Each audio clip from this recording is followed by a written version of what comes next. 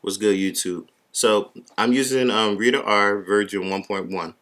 I had to delete the old one that I had and install this one because the lower firmware allows you to use the hack because of the newer firmware patched it. With this, you'll be able to read just like you normally would.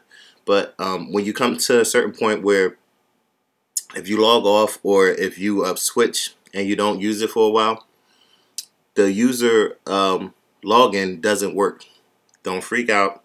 All you do is what I'm about to show you in the video. You go up, you just log out basically out of your username, and then just re-register a dummy name, and you could just download all over again. So I'm showing you right now that I can't download the book that I already previously downloaded before, and now I'm about to make a whole new register, a new account, and then I'm gonna log back in, and I should be able to download the book with no problem and be able to read, the magazine with no problem and be able to read it.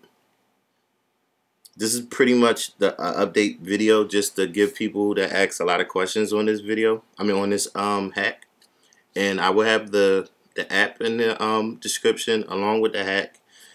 I would also suggest try to go to Cydia because the hack is in Cydia and it works really good too. So, whatever your preference is.